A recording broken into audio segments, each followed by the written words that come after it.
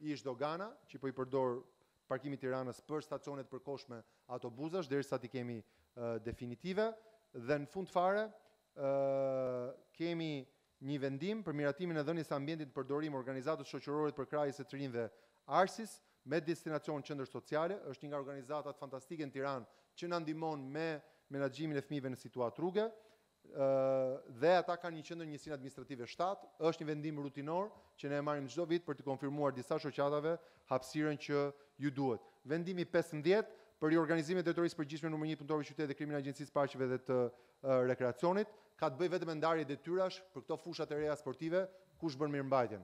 Është shumë mirë që ne kemi bërë 20 kënde lodrash edhe fusha basketbolli e calceto, është shumë e rëndësishme që të mirëmbahen. Ju e dini si janë fëmijët, pak tarakat, në momentin që ka dëme, në momentin që një tel, një stol, një gozhd, një litar, kemi ndarë kompetencën se kush duhet ndjeki çfarë në mirëmbajtjen e këtyre objekteve. E fundit, ose para fundit falq, gjithashtu shumë e rëndësishme, ka të bëjë për miratimin e memorandumit mirëkuptimit ndërmjet Fondacionit Shqiptaro-Amerikan, Ministrisë Zhvillimit Urban dhe Bashkisë Tiranë për zonën e Pazarit të Ri. Zona e Pazarit të Ri është jo vetëm unike në arkitekturë, me atë investim që kemi bërë. Zona e Pazarit të Ri është jo vetëm unike në çështjet ekonomisë dhe të punësimit. Nga 20 vet janë 1700-1800 vet që punojnë sot, ose që hanë bukë, kur i thonë shqip, në atë ekonomi që është krijuar aty. Por kemi sjell një risi dhe në sistemin financiar. Pra, angazhimi im ka qenë që gjithë taksat dhe tarifat vendore që mblidhen nga Pazari i Ri, t'i kthehen shoqatës të tregtarëve të Pazarit të Ri që mund t'i përdorin për aktivitete kulturore, për promovim të Pazarit të Ri, edhe pse ndonjëherë më duket s'ka nevojë për promovim, se është plot tërkohon edhe është bërë një destinacion fantastik turistik, por ky është angazhimi që ne kemi marrë, kështu që ne duhet ta provojmë që nga taksat e tarifat vendore që mblidhen nga ai projekt, t'i kthehen mbrapa si grant nga Bashkia e Tiranës, që t'i përdorin për më shumë promovim dhe në një farë mënyrë janë një zone vetë mjaftueshme financiare dhe në këtë mënyrë Bashkia thjesht i mbledh dhe ju dorëzon bordit të tyre që mund t'i përdorin për aktivitete në ato zonë. Vendimi 17 për miratimin e antarësimit dhe financimit të kuotës antarit Bashkisë Tiranë në shoqatën ndërkombëtare të transportit publik. Ky është një vendim rutinë, ne jemi antar në disa prej këtyre rrjeteve, kanë disa tarifa simbolike për të na siguruar pjesëmarrjen. Shumë faleminderit, edhe mezi pres që t'i japim okay Tiranës që po ecën me të pestin, por që mund të bëj akoma më shumë në 2 vitet e ardhshme. Faleminderit shumë. Atëherë falenderoj kryetarin e bashkisë dhe për argumentet bindëse që paraqiti para Këshillit Bashkiak Tiranës, po lexoj rendin e ditës dhe po hedhim në votim. Atëherë, projekt vendim për miratimin e kriterëve, procedurave, dokumentacionit dhe sistemit pikëzimit për përdorimin e fondit kushtuar mbi programin e blok ndihmës ekonomike deri në 6% ose me fondet e buxhetit vendor. Projekt vendim për miratimin e kërkesës për transferimin në pronësi të Bashkisë Tiranës të disa pronave të paluajtshme shtetërore që do të përdoren për ushtrimin e detyrave të saj funksionale në fushën e zhvillimit urban dhe instrumenteve të planifikimit të territorit si dhe përdorimit sa më efikas të tij. Projekt vendim për dhënie mendimi mbi ndryshimin e nivelit të tarifave për shërbimin e furnizimit me ujë të pishëm.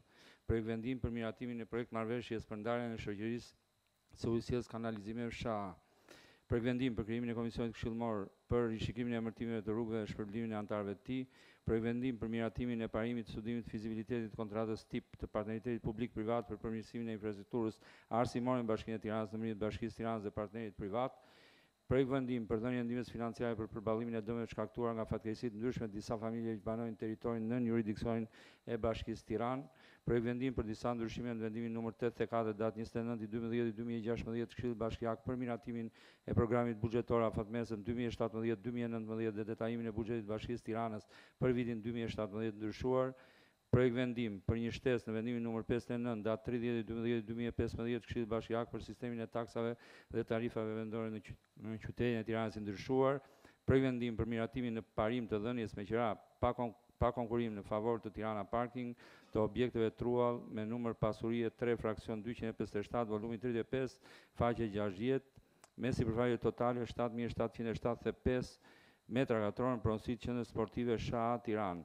Projekt vendim për shprehjen e pëlqimit të dhënies me qira pa konkurim në favor Tirana Parking të pasurisë me numër 5 fraksion 626, 5 fraksion 102, 5 fraksion 251, numër 8160 truall me sipërfaqe totale 6.357 metra katror në administrim pronësim të rezidencës studentore universitare numër 1 SHA Tiranë. Projekt vendim për miratimin e dhënies së ambientit në përdorim të organizatës shoqërore të përkrahjes së të rinjve arsis me destinacion për qendër sociale në zbatim projektit ngritja e shërbimeve për të mbrojtur fëmijët nga abuzimi, neglizhimi, dhuna dhe shfrytëzimi në Tiranë nëpërmjet vënies së punë të qendrës multidisciplinare në njësinë administrative numër 7. Projekt vendim për një shtesë në vendimin numër 41, datë 23/9/2015 të Këshillit Bashkiak për riorganizimin e drejtorisë përgjithshme numër 1 të punëtorëve të qytetit dhe krijimin e agjencisë së parqeve dhe rekreacionit. Projekt vendim për miratimin e memorandumit të mirëkuptimit ndërmjet Fondacionit Shqiptar Amerikan për Zhvillim, Ministrisë të Zhvillimit Urban, Ministrisë Kulturës dhe Bashkisë Tiranë për projektin e krijimit të zonës TIT në pazarin e ri për restaurimin dhe jetëzimin e pazarit të ri dhe sherit Avenue Rustemi në Tiranë dhe miratimin e transferimit të ardhurave vendore të mbledhura nga bizneset e zonës TIT tek organizata TIT si pjesë përbërëse e këtij memorandumi mirëkuptimi, projekt vendim për miratimin e antarësimit dhe financimit kvotës së antarit Bashkisë Tiranës në shoqatën kombëtare të transportit publik, projekt vendim për trajtimin e familjeve që përfitojnë nga projekti për subvencionim të interesave të kredisë. Atëherë, kush është pro? Kundër, abstenim s'ka, të 31 antarët pranishëm votuan rendin e ditës, në vëmendje të gjithë mediave dhe atyre që kërkojnë në një lajm. Fillojmë me pikën e parë të rendit të ditës, për miratimin e kriterëve, procedura, dokumentacionit dhe sistemit të pikëzimit për përdorimin e fondit kushtuar mbi programin e blok ndihmës ekonomike deri në 6% ose me fondet e buxhetit vendor. Nëse kryetarët e grupeve nuk kanë gjë për të thënë, dhe sfidoj lëvizjen socialiste për integrim. Në rast se nuk ka gisht në këtë maskarad, me njëherë të dalë dhe të kërkoj ose largimin e atyre këshilltarëve nga salla e mbledhjes së Këshillit Bashkiak, ose të deklaroj përjashtimin e tyre nëse nuk janë bindur një vendimarrje që vjen në grup politik. Më lejoni të them që në këtë moment ne dim shumë mirë se me çfarë disipline ka funksionuar dhe funksionon LSI dhe është në kufit e të pamundurës të besojmë që ata njerëz nuk janë bindur vendimarrjes dhe vendimit të grupit të këshilltarëve të LSI-s apo dhe vendimit politik të LSI-s. Në rast se është e kundërta, unë e them edhe njerë, do të duhet patjetër që lëvizja socialiste për integrim të distancohet nga këto qëndrime të cilat nuk po bëjnë asgjë më shumë dhe asgjë më pak, po plotësojnë në pasionin, guximin për të vjedhur qytetarët e Erion Veliajt e përsëris dhe njerë duke shërbyer si pateric. Ne do të jemi këtu dhe nëse lëvizja socialiste për integrim është në lartësinë e opozitës ballore që ka deklaruar, le ta dëshmoj sot. Sot është dita që qytetarët duhen ndihmuar. Nesër do të jetë shumë vonë. Çdo qëndrim apo lëvizje tjetër e LSI-s nuk do të jetë asgjë më shumë dhe asgjë më pak, pazari i vjetër në ditë të reja tashmë të opozitës së LSI-s. Ajo që ka ndodhur në parlament, me sa duket, po rivajzohet edhe në Këshillin Bashkiak. Prandaj, edhe një herë, le të jemi publik, le të themi gjërat hapur dhe të mos shihemi. Nëse do të ketë nesër pas nesër një forcë politike e cila do të jetë përgjegjëse më shumë se dhe vetë Erion Veliaj për kalimin e këtij akti të turpshëm, kjo do të jetë lëvizja socialiste për integrim. Qytetarët le ta dinë që ashtu si për çmimin e biletave të autobusit, ashtu si për taksat e 10 fishuara, të gjitha janë bërë me votat e LSI-s dhe me sa duket dhe në opozitën e freskët, LSI po vijon të shërbejë si pateric. Për momentin me Erion Velin dhe ndoshta kush e di, pazaret që mund të ofrohen edhe nesër sërish në parlament. Ju falemnderit shumë.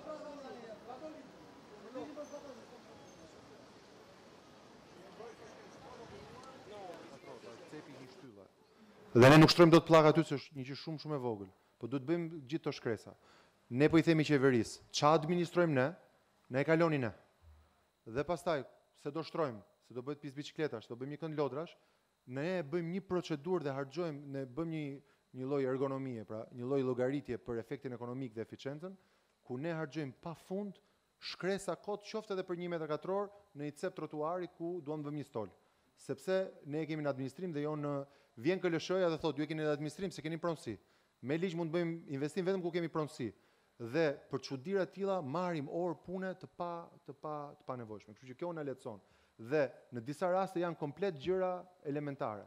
E kemi kaluar të gjitha në blok. Pastaj këtu do jemi dhe do themi këtë do ta përdorim për shkollë, këtë kënd lodrash, se prapë në këshill ne duhet kalojmë përdorimin e troja. Po, atëre hapim procedurën e votimit për këtë pikë. Kush është pro? Kundër? I lutem, keni kartonin? Të lutem, keni një karton? Po. Pro, kundër, abstenim, s'ka, miratohet. Kalojmë në pikën tjetër për miratimin e projekt marrëveshjes për ndarjen e shoqërisë së ujësjelljes kanalizime SHA. Pra bet fjalë për ndarjen e ujësjelljes kanalizime të Tiranës nga Vora dhe Bashkia Kamz. Ka diskutime? Hapim procedurën e votimit, kush është pro, kundër, abstenim, s'ka, miratohet. Projekt vendim për dhënie mendimi për ndryshimin e nivelit tarifave për shërbimin e furnizimit me ujë të pijshëm. Po, kryetarët e grupeve?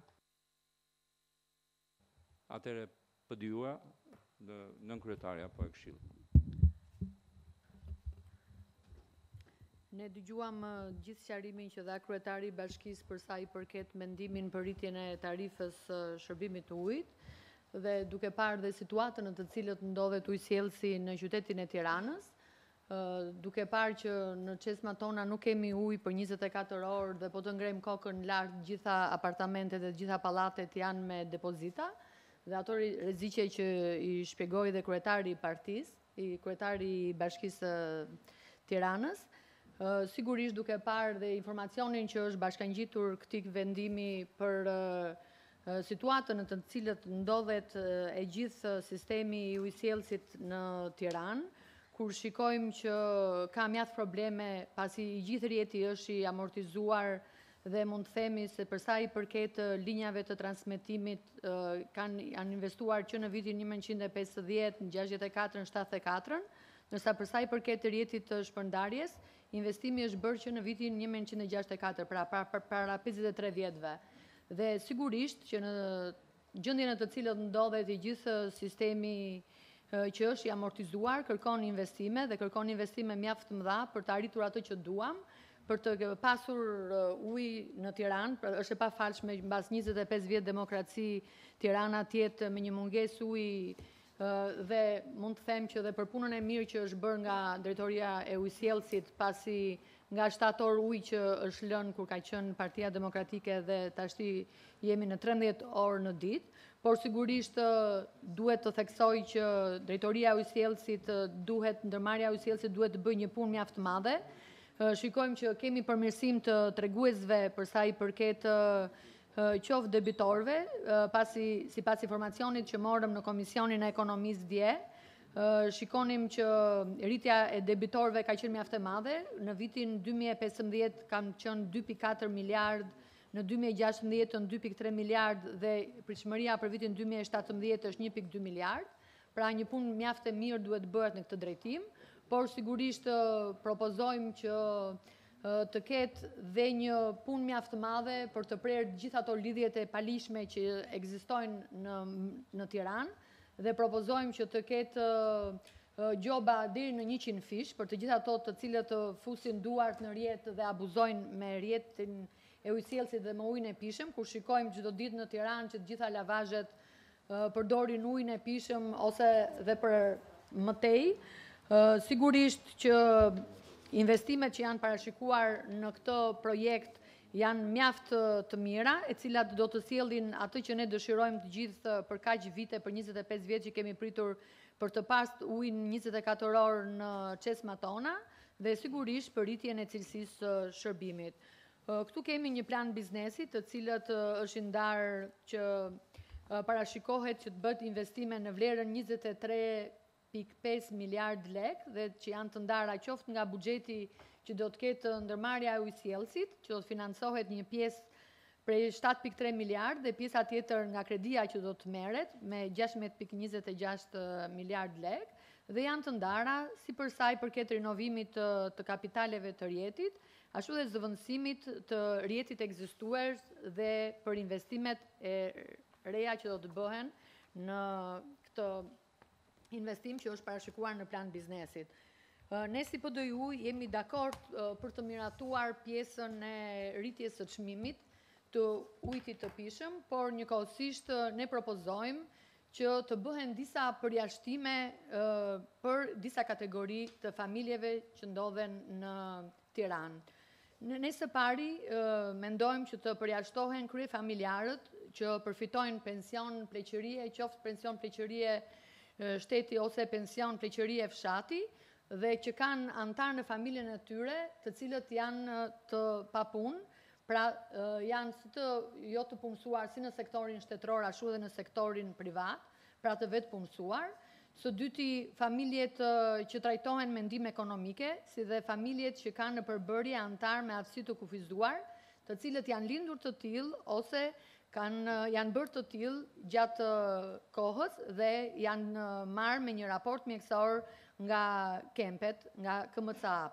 Dhe sigurisht që këto persona kanë në përbërjen të tyre persona me aftësi të kufizuar, që janë kryefamiljarët dhe nuk kanë antar të familjes të punësuar ose të vetë punësuar.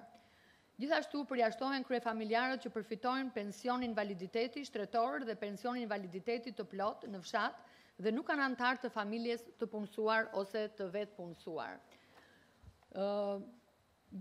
Propozojmë gjithashtu për familjet e punonjësve buxhetor me pagë mujore bruto nën 35.000 lekë në muaj kur punonjësi është kryefamiljar dhe nuk ka asnjë antar tjetër të cilët e ka të punësuar ose të vetë punësuar, të verbrit, personat paraplegjik dhe tetraplegjik, gratë të cilat janë kryefamiljare, pra janë gratë dhe sigurisht në ato raste kur ka familje të cilat mbahen me të ardhura nga pensionet familjare, pra kur kontratën që o ta ketë me ujësielësit do t'jetë në emër të fëmijëve, në qoftë se ka raste që i kanë ndekur prindrit dhe kontrata është në emër tyre.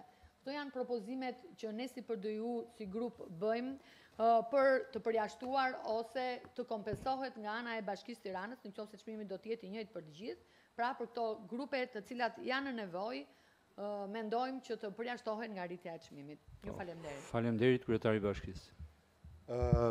Jam shumë dakord me kolegen ton Vjollca Brau, sepse ndoshta ne dyve na vjen ndjeshmëria edhe nga puna Ministrisë e Mirëqenies Sociale dhe Rinisë, kështu që propozoj që ne t'i pranojmë në blok propozimet e PDU-s dhe mënyra se si i kemi draftuar vendimin është që të ngarkohet Bashkia e Tiranës portokarizë dhe vlerësoj formën e rimbursimit për çmimin e ujit pishëm nga pensionistët dhe familjet që përfitojnë nga skema ndihmës ekonomike dhe në brendësi të vendimit ne kemi përfshirë dhe të gjithë propozimet e PDU-s që sapo bën. Kështu që i propozoj këtij këshilli që tek RU-ja ne të çojmë dhe plan biznesin, por edhe këto propozime që na kanë ardhur nga këshilltarët. Faleminderit.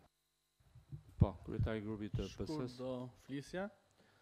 Do thoja që këtu sqarua pak a shumë cila është e mira e këtij projekti, të cilët Këshilli Bashkiak sot ka detyrimin që t'i japi rrugë, për arsye se spari kur ngret çmim do të thotë që kushdo është në pozitë vështirë, por kur kjo rritje i shërben një qëllimi shumë të mirë që do të thotë që jep lajmin që Tirana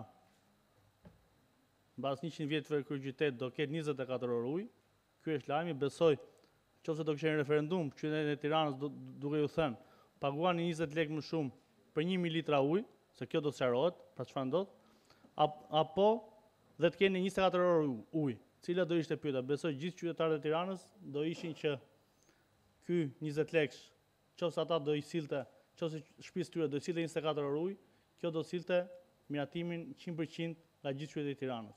Pra kushdo sot pret që qyteti i Tiranës, si qytet që do afrohesh Europës, të jetë si gjithë qytetet fshinje, Prishtina, Shkupi, të ketë 24 orë ujë, kjo diskutohet dhe këtë ka sjell projekt ujësielësi, ka sjell një mbështetje. Pra ne sot nuk po rrisim çmimin, por sa që nga ana ligjore ndërruar antar, ne japim opinion mbi plan biznesin që ka sjell ujësielësi dhe çmimin do ta arrisë RU-ja. Kjo është kompetenca ligjore që ka vetë ujësielësi që ne na kërkon një opinion ligjor në lidhje me plan biznesin. Ne e mbështesim plan biznesin dhe çmimin vendos eruja sa do të arrisi. Ata e kanë parashikuar në plan biznes, ne parashikojmë në këtë projekt vendim.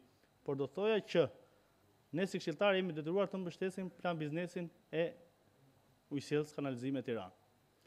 Kaq do thosha, lajmi i mirë sot është që Tirana mbas 4 vjetësh është detyra, kryetari ka marrë një përgjegjësi shumë të madhe mbas këtij lloj vendimi, që ka detyrë për 4 vjet të sjellë Tiranës 24 orë ujë. Besoj 20 lekësh është një ndihmë e vogël që gjithë qytetarët e Tiranës do të japin ujësjellësit e Tiranës për të rrugëtur dhe për të rrumkëmbur. Faleminderit. Po, atëherë jemi përpara procedurës së votimit, po, mund të flisni?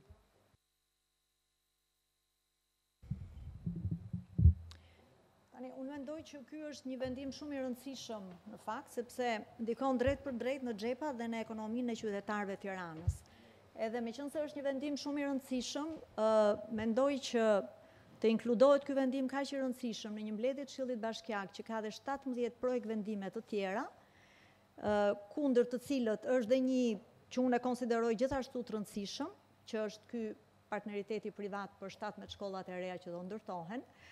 Është diçka do më thënë që na le neve 3 ditë do më thënë unë personalisht me thënë drejtën për 3 ditë, sepse ishte dhe fundjava në mes, mezi arrita t'i mbaroj së lexuari deri në fund 17 projekt vendimet.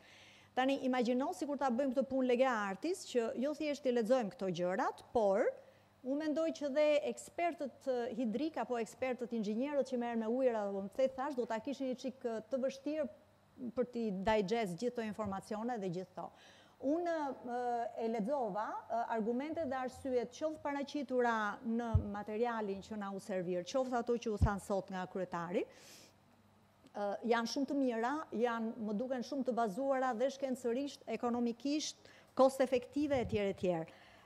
Problemi vetëm për mua është ky 3 ditëshi. Do me thënë, kjo procedura që vazhdon këtu, që e kemi thënë disa herë, me thënë të drejtën, që mbushet mbledhja e Këshillit Bashkiak me 17, 15, 20, disa nga cilat janë tepër të rëndësishme, do me thënë si kjo e kësaj, për cilat janë sensitiv qytetarët Tiranës, se çdo gjë që ka të bëjë me rritje çmimesh i bën sensitiv qytetarët, për mua, e kam thënë dhe herë tjera, është e papranueshme sepse ul dhe efikasitetin edhe të punëve që bëjmë ne këtu, edhe themi hajde se i kemi këto kartonat, le t'i ngrejmë dhe le ta bëjmë. Tani, unë me thënë drejtën, unë kam dëgjuar, ka qenë një periudhë shumë e shkurtër, do me thënë, është bërë një sensibilitet në media, kam dëgjuar dhe paralelizmat populiste të opozitës, për cilat nuk jam as pak dakord, do me thënë, kur bëjnë sa paralelizma, për shumë le themi me rritjen e çmimit të autobuzit, që për mua, personalisht, unë jam një qytetare që e përdor transportin publik. E përdor transportin publik edhe për të parë si është transporti publik, dhe me thënë të drejtën, ajo rritja e ka justifiku edhe cilësinë e transportit publik, përsa e përket dhe shpeshësisë, cilësisë, ajrit kondicionum në për autobuzat e tjerë. Do me thënë, këto që kundërshtojnë këto gjëra, le të shkojnë dhe të provojnë çik autobuzat, mos rrinë vetëm në për autostradat edhe makinat shumë luksoze që ka dhënë pushteti, që deri dieshin pa buksa, shumica, por prandaj mos të bëjnë të tilla paralelizma. Unë personalisht besoj në ato që thot kryetari i bashkisë, sepse ka dhënë prova për këtë gjë, por ama thash kam një problem të madh me këtë gjë tjetër.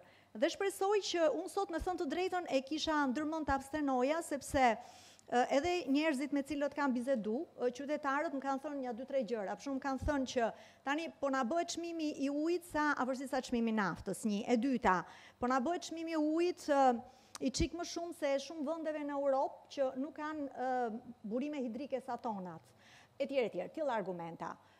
Do me thënë, okej, si përfaqësuese e qytetarëve, se unë rreth parë përfaqësuese e qytetarëve që më kanë zgjedhur, pastaj jam përfaqësuese e forcës politike që përfaqësoj, kështu të paktën e konsideroj veten, e kisha bërë ndërmend kështu, por duke pas parasysh 2 gjëra. E para sepse kam besim në ato që thot kryetari, jo besim kështu, se e njoh kryetarin, por me veprat që ka bërë kryetari këto 2 vjet.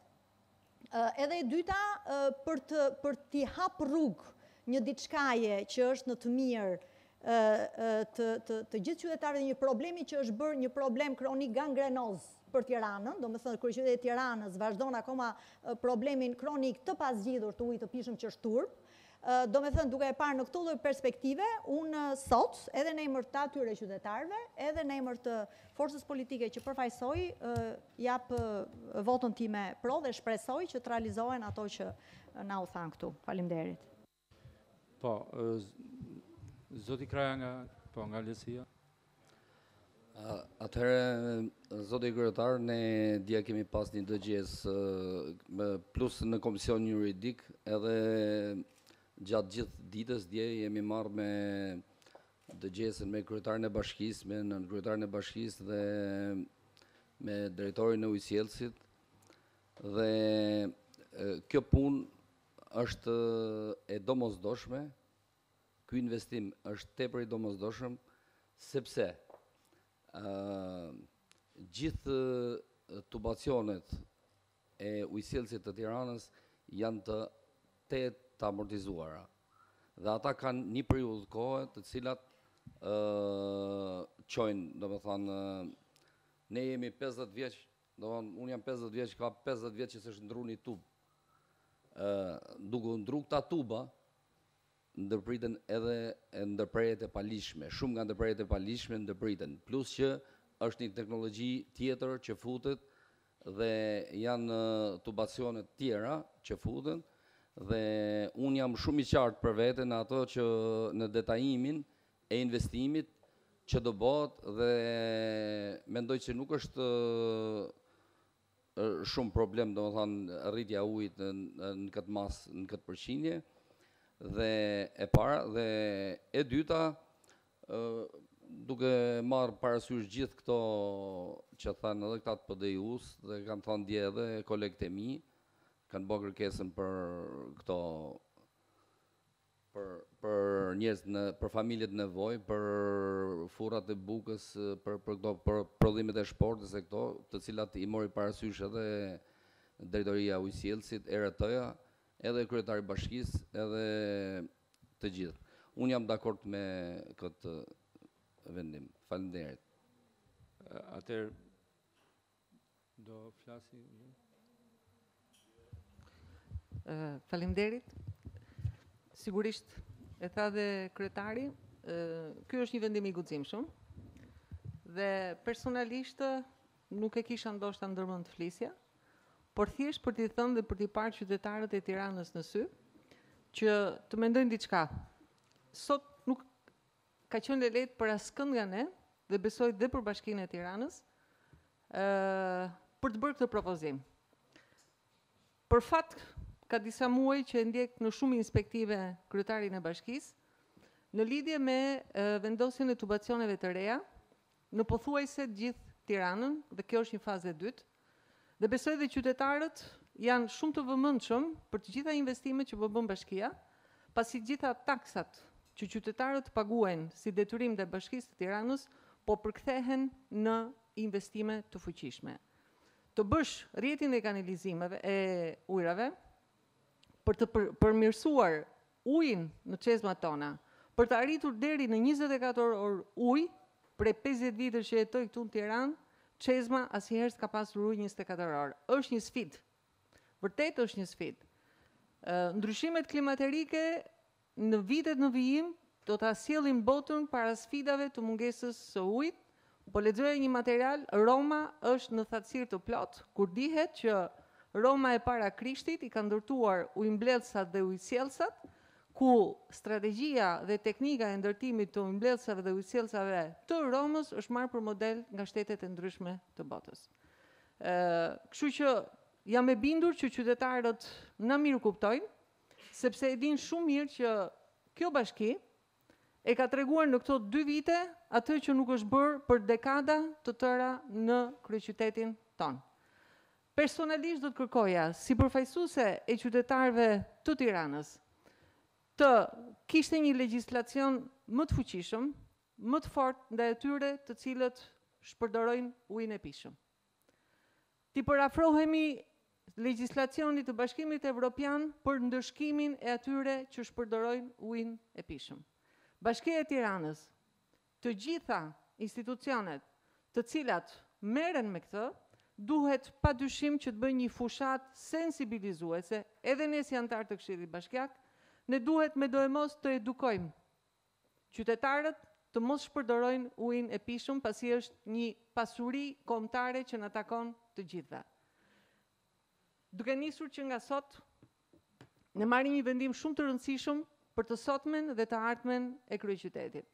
Të na besojnë të gjithë qytetarët është vërtet një vendim shumë i guximshëm, por shpreh bindjen e plot që ky vendim sot i guximshëm nesër përkthehet në investime në përmirësimin e cilësisë së jetës së gjithë qytetarëve të kryeqytetit. Ju përgëzoj zoti kryetar për çdo gjë që po bëni ju dhe stafi i bashkisë, sepse janë 24 orë në punë, në investime, në rrugë, në shkolla, në kanalizime, në ndriçim. Tirana ka bërë një ndryshim të jashtëzakonshëm këto 2 vite. Faleminderit.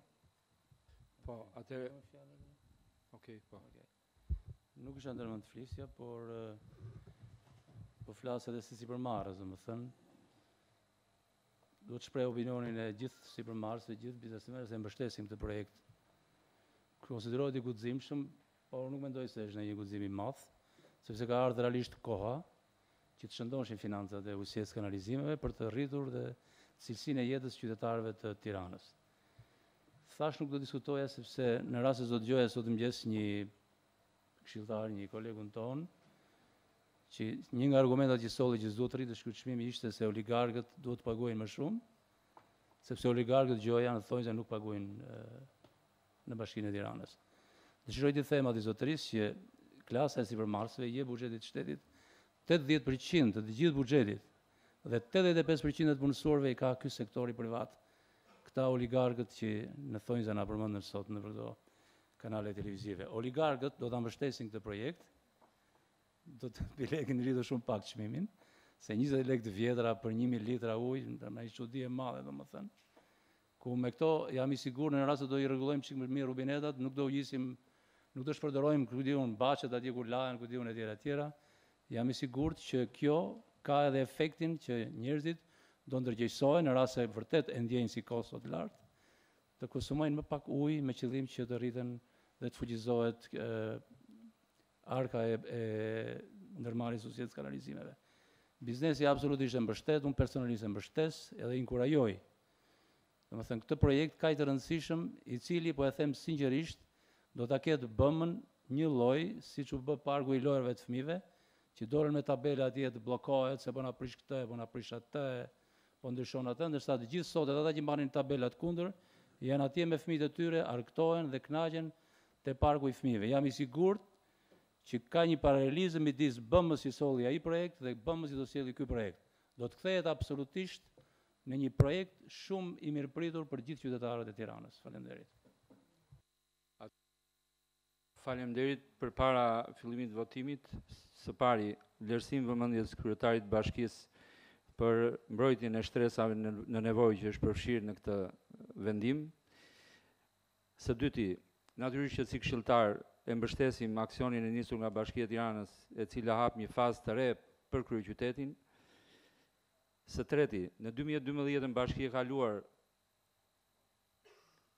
e ka ngritur çmimin e ujit, pa e kaluar në Këshillin Bashkiak, në mënyrë jo transparente, prandaj ky vendim është tërësisht transparent, sepse ka ardhur në Këshill Bashkiak dhe është diskutuar edhe në publik, edhe në këtë këshill që është përfaqësimi i qytetarëve.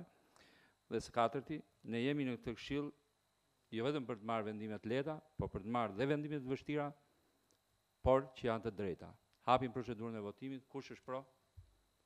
Kundër? Abstenim s'ka. Miratohet. Faleminderit gjithë këshilltarëve që votuan. Kalojmë në pikën tjetër të renditditës për krijimin e komisionit këshillmor për rishikimin e emërtimeve të rrugëve dhe shpërblimin e anëtarëve të tij. Po, kryetari i bashkisë. Unë do propozoja që në listën e anëtarëve të komisionit, si mishërimi i memorjes historike të kësaj bashkie, edhe përpara meje të shtonim edhe anëtarin e Këshillit Bashkiak Aldrin Dalipi, sepse besoj që secilit për nesh, të mos ne që jemi rishtar në punët e bashkisë, na duhet që të kuptojmë pak logjikën dhe diskutimet që historikisht kanë ndodhur në Bashkinë e Tiranës për këto vendime, edhe nëse jeni dakord, do doja që ta bëja këtë shtesë. Po, duke falenderuar kryetarin e bashkisë për vlerësimin, hapim procedurën e votimit. Kush është pro, kundër, abstenim s'ka, miratohet. Projekt vendim për miratimin e parim studimit të fizibilitetit dhe të kontratës tip në partneritet publik-privat për përmirësimin e infrastrukturës arsimore në Bashkinë e Tiranës ndërmjet Bashkisë Tiranë dhe në partneritet publik-privat për përmirësimin e infrastrukturës arsimore në Bashkinë e Tiranës ndërmjet Bashkisë Tiranë dhe partnerit privat. Sikurse e tha dhe kryetari i Bashkisë në fillim në fjalën e tij, ne i kemi miratuar, po themi, hapat që na çojnë drejt vendimi si majorancë të gjithë këshilltarët. Kështu që ky është një jetësim i gjitha vendimeve që ne kemi marrë përpara. Kush është pro këtij vendimi, hap procedurën e votimit, kundër s'ka, abstenim s'ka, miratohet me vota të gjithë këshilltarëve të pranishëm. Pika tjetër, përdhënien e ndihmës financiare për përballimin e dëmeve shkaktuara nga fatkeqësi të ndryshme, disa familje që banojnë në territorin nën jurisdiksionin e Bashkisë Tiranë. Kush është pro, kundër, abstenim s'ka, miratohet. Pika tjetër, projekt vendim për disa ndryshime në vendimin numër 84, datë 29/12/2016 në Këshillin Bashkiak për miratimin e programit buxhetor afatmesëm 2017-2019 dhe detajimin e buxhetit Bashkisë Tiranës për vitin 2017 të ndryshuar. Komisionet janë mbledhur të gjithë, kanë diskutuar për këtë dhe është miratuar në të gjitha komisionet. Kryetarët e grupeve janë dakord, janë shprehur dhe në komisione. Kush është pro, kundër, abstenim s'ka, miratohet. Projekt vendim për një shtesë në vendimin numër 59 datë 30/12/2015 të Këshillit Bashkiak për sistemin e taksave dhe tarifave vendore në qytetin e Tiranës i ndryshuar. Gjithë komisionet janë mbledhur. Zoti Pullazi, ju lutem shprehni shkurt mendimin tuaj. Po. Gjitha këto diskutime janë diskutuar në Komisionin e Ekonomisë, besoj që t'i vi Këshillit për votim. Faleminderit. Po, atëherë hapim procedurën e votimit. Kush është pro, kundër, abstenim, s'ka, miratohet me votat të gjithë këshilltarëve për miratimin, për vendimin për miratimin në parim të dhënies me qira pa konkurim në favor Tirana Parking të objektit truall me numër pasurie 3 fraksion 257 me sipërfaqe totale 7.775 metra katror në pronësi të qendrës sportive SHA Tiranë. Po, zoti Pullazi? Edhe ky vendim është diskutuar në Komisionin e Ekonomisë, është konform gjitha legjislacionit edhe gjithë nga pikpamja ekonomike është një vendim që i plotëson gjitha standardet dhe do të marrim patjetër votën nga Këshilli. Atëherë, hapim procedurën e votimit. Kush është pro, kundër, abstenim s'ka, miratohet. Projekt vendim për shprehjen e pëlqimit të dhënies me qira pa konkurim në favor Tirana Parking pasurisë me numër 5 fraksion 626 5 fraksion 102, 5 fraksion 251, numër 8160, truall me sipërfaqe totale 6357 metra katror në administrim pronësi të rezidencës studentore universitare numër 1 SHA Tiranë. Por zoti Pullazi? Bashkë në Komisionin e Ekonomisë, por edhe në Komisionin Juridik ku diskutua kjo çështje, kaloj për votim. Faleminderit, hapet procedura e votimit. Kush është pro, kundër, abstenim, s'ka, miratohet. Projekt vendim për miratimin e dhënies së ambientit në përdorim të organizatës shoqërore të përkrahjes së të rinjve Arsis me destinacion për qendër sociale në zbatim të projektit ngritja e shërbimeve për të mbrojtur fëmijët nga abuzimi, neglizhimi, dhuna dhe shfrytëzimi në Tiranë nëpërmjet vënies në punë të qendrës multidisiplinare në njësinë administrative numër 7. Kush është pro? Kundër, abstenim, s'ka, miratohet. Projekt vendim për një shtesë në vendimin numër 41 datë 23/9/2015 të Këshillit Bashkiak për riorganizimin e drejtorisë përgjithshme numër 1 të punëtorëve të qytetit dhe krijimin e Agjencisë së Parqeve dhe Rekreacionit. Komisioni Juridik, shkurt ju lutem.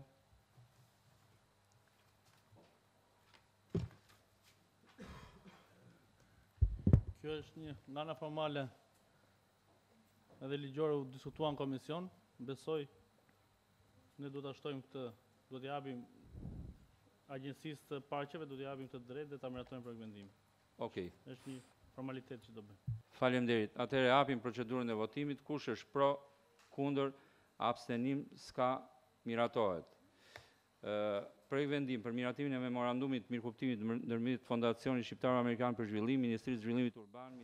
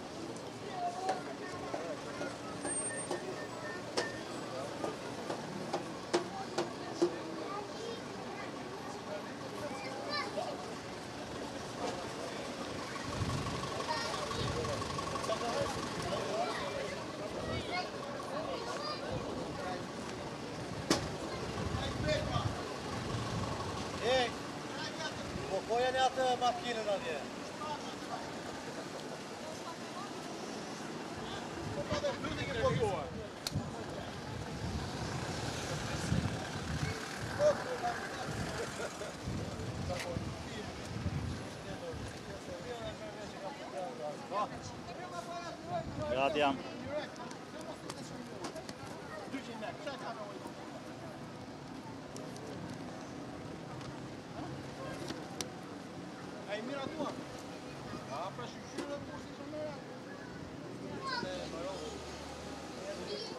Keshillit Bashkiak Tirane. Një moment.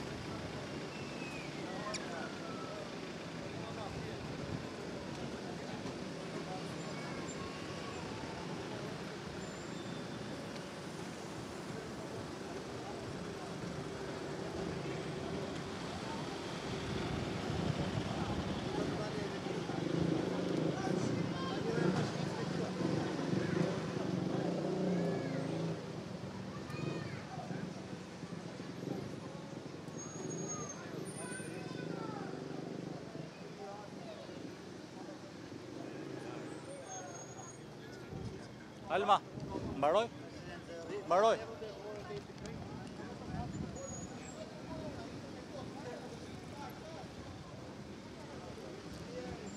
Mbaroj?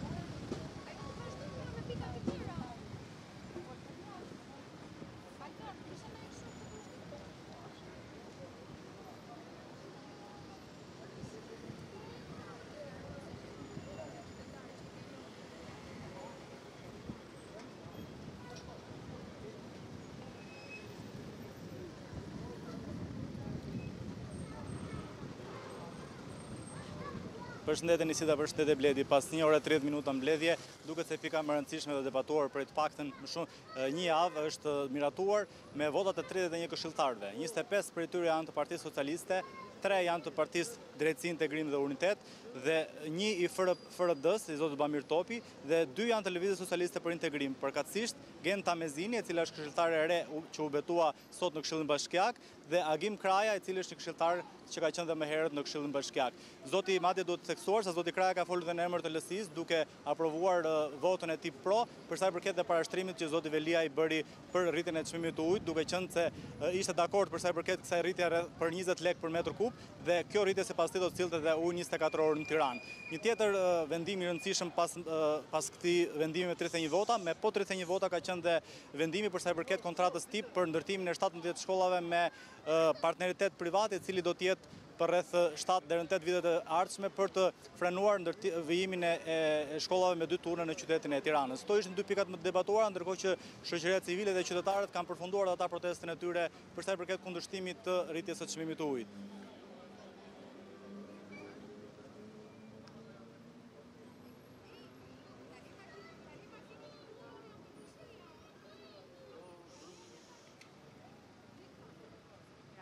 Kështu që ne shprehim jo vetëm konsideratën pozitive dhe konsideratën e lartë për punën e jashtëzakonshme që ka bërë administrata e bashkisë, por edhe qëndrimin ton pozitiv dhe votën ton pro si PDU. Faleminderit.